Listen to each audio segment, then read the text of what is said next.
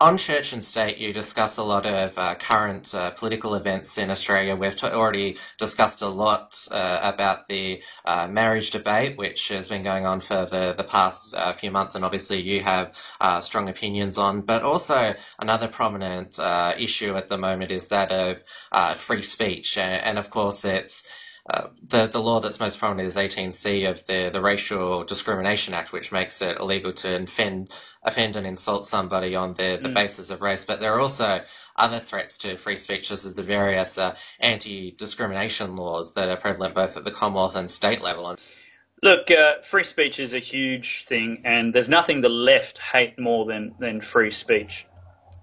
The amount of conditions that they want to put on free speech um, makes it impossible to continue to use the word free.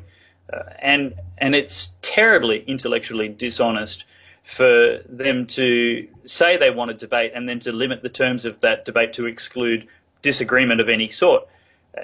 And that's essentially what they're doing. So 18C, you're not allowed to offend someone's feelings. I mean, what a ridiculously low bar. It's patently absurd. But, all the anti-discrimination tribunals and human rights commission that we have are inherently about reducing and limiting and putting conditions upon our rights of political expression. And it's an implied constitutional right, but it seems to be inherently worthless because time and time again we're seeing this march by the left through the institutions continually eroding the freedoms we've got. You've got Bernard Gaynor, who's kicked out of the army because he objected to the army breaking the army's rules about religious vilification, about participating in political demonstrations. And, the High Court didn't think it was worth hearing his ultimate complaint that the army was marching in a public protest against the status quo, against the laws in the land, like in uniform, under orders. Now, if he can't say that, what can you say?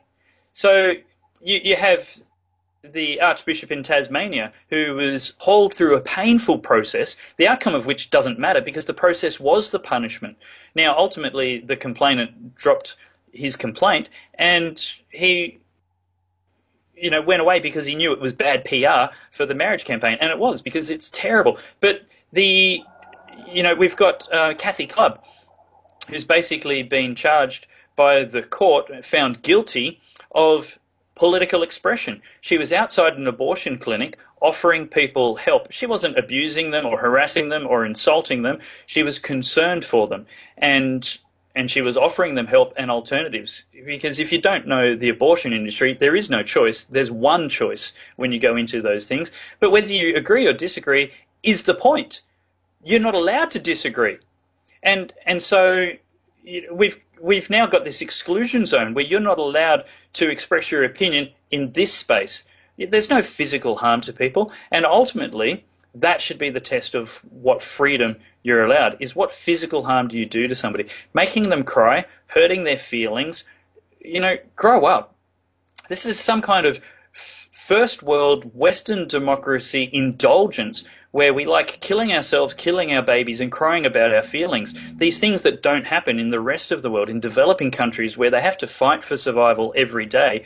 Nobody's fighting for the right to kill themselves or their children. Nobody's fighting for the right to silence and censor somebody else because their feelings got hurt. Like, you get on with life. If somebody hurt your feelings, you move away. You find a different friend. You fight back. You participate in the conversation like a grown-up. And if somebody's going to be these things happen. What we have to lose by not having robust conversations is far greater than the damage to our feelings when somebody says something racist. We shouldn't be allowed to incite people to violence. We shouldn't be able to commit violence. We shouldn't be able to touch other people's property, what belongs to them. But other than that, personal freedom is a sacred human right. Protecting your feelings isn't. Now, and that's ultimately where this comes down to. We can't even debate proper policy.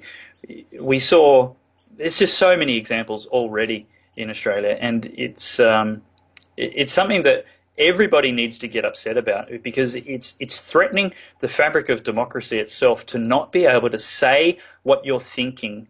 And if you can't say what you're thinking, you're actually having your beliefs mandated by the government, and that's far too much power for the government to have.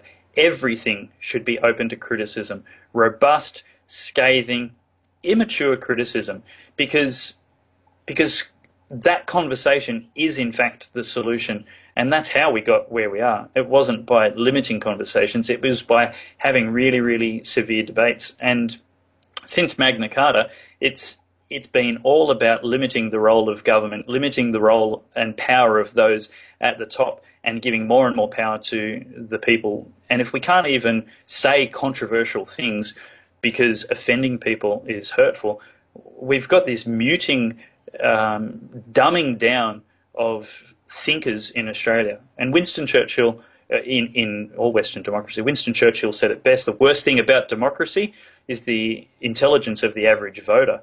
But if you're not allowed to get smarter, if you're not allowed to debate, if you're not allowed to reason and argue amongst ourselves, I don't see the intelligence level rising, which is why you and I do our shows, so that we can hopefully promote some intelligent conversation.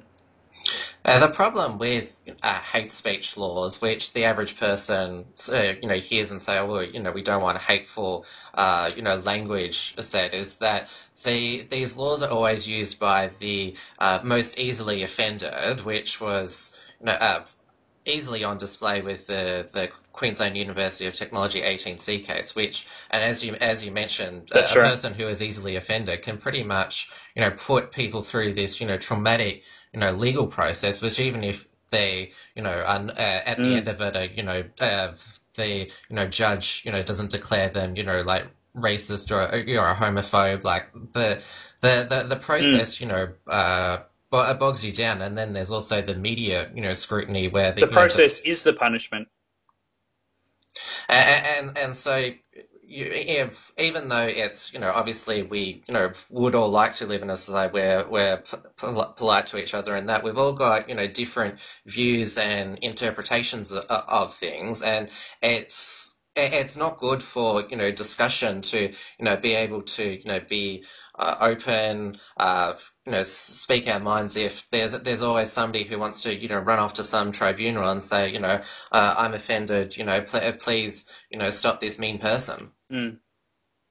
Yeah, look, there is no such thing as hate speech. It just isn't. It was a word and a phrase invented at some United Nations meeting a few decades ago, maybe in the 50s, by Russian communist dictators who were seeking a globally endorsed tool for silencing critics of the government. I mean, there was no such thing as hate speech before then. Speech is speech, and you don't get to censor somebody's perspectives and worldview and feelings.